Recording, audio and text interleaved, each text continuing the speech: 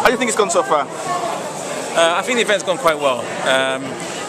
Very good discussion.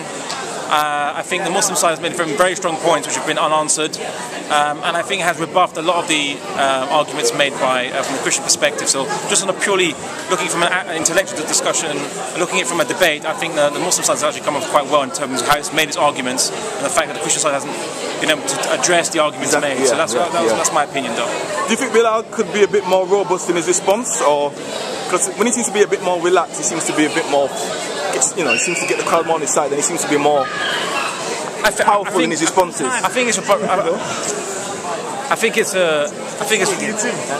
robust enough as it is, but we'll see what the final summaries bring anyway. But I have to shoot off. Okay, man. Salam, man.